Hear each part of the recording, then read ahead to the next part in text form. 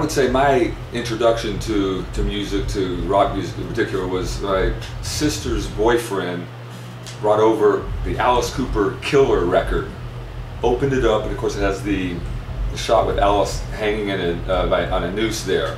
And there was just something about seeing that image that really compelled me. I knew that somehow I needed to be involved with this scene on some level, but I didn't really play an instrument at that point.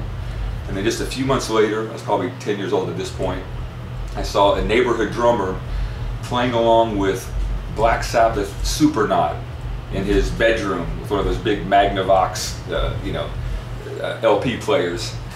Side 2, Song 1, Black Sabbath Volume 4, and that was my moment when I said, that's what I want to do. I want to play drums.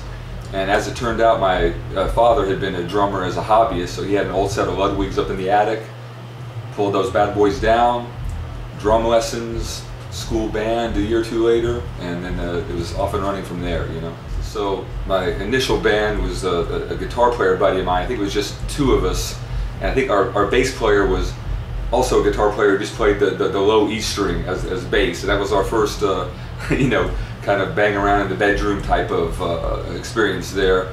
I want to say a couple years later is when we started, playing parties and this kind of thing. I think the first legit band that I was in was a power trio called Tripod. And again, this is, 76, 77, something like that. We played almost all Black Sabbath songs, and that was my initial foray into live performance. A couple years later, I guess I turned pro at 15 when I was playing, dances and parties and even some clubs I would sneak into, that kind of thing. And this was all kind of going on in the Houston area as well, Out of high school, I studied at the Berklee School of Music in Boston and really delved into a lot of different styles of drumming, Latin and jazz and funk, and really worked on a lot of that kind of stuff, because I always liked those kind of chopsy players, everybody from Tommy Aldridge and Neil Peart, and of course Ian Pace with Deep Purple, on through a lot of the fusion and other type of players. But eventually I kind of went full circle back into the rock scene, and I was touring in the mid-'80s with a band called Diamond Romeo around the South and Midwest. And I heard about the ex-guitarist from Kiss, Vinnie Vincent, auditioning drummers in LA. So I was able to score Dana Strum's phone number from Joey C. Jones, the lead singer of Sweet Savage. He gave me Dana's number. I called him up, made that connection. They agreed after a rambling voicemail message that I left for Dana, or actually answering the message that I left for Dana. And it's kind of a Disney story. I got the van, packed it up, drove out to LA, and auditioned and got the gig. And that was like my first, I guess, major recording experience. The Vinnie Vincent Invasion was one of the more dysfunctional, I should say, infamously dysfunctional units of rock infamy in the '80s. But it was quite an experience, Vinnie, I always got along with Vinnie. I think he's a killer guitarist, a great songwriter. There's a lot of hype around the band when the first record came out. So we toured with Alice Cooper and then Iron Maiden for the first record, headlined on our second record. And there's a lot of stories about how rough it was to record drums on that first VVI record, which were all true.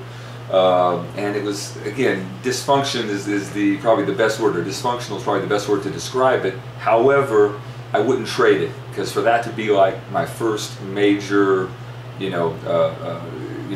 foray into professional recording and touring and all that, everything since then has been comparatively easy.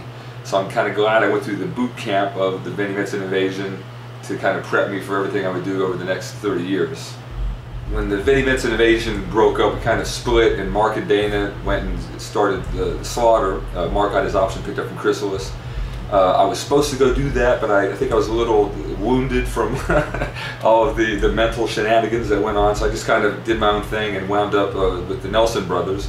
So I was in Nelson for a few years, and we had a nice run there. When that whole scene kind of fizzled out in the early '90s, I would kind of return back to my drummer kind of roots. Got into the drum clinic circuit, did a lot of touring throughout the '90s as like a solo drumming guy. Hooked up with Gary Hoey around 2000, was with him for 5 years, and somewhere along the way managed to reconnect with Mark and Dana in Slaughter around '03, '04, something like that, which was a very different experience, a really good experience. and just been, playing pretty solid ever since, So I joined Lita Ford's band almost 4 years ago now, and it's been quite an experience. Again, I keep feeling like I'm going full circle. This is a killer band. Lita Ford is iconic, fun to work with. And now as we're going out and playing, especially on a lot of these package shows with other bands from the area and all that, we're playing a lot of the same venues that we did even back in the day, kind of like, for not only some of the old fans, but also a new generation of fans as well. So I feel like this kind of music, this hard rock as we know it and we've loved it back then, is now sort of like its own legitimate genre out there. And we're working all the time, having fun out here, and we're going to now work on a new record and keep the touring going. So no complaints on this end, man. Having a great time.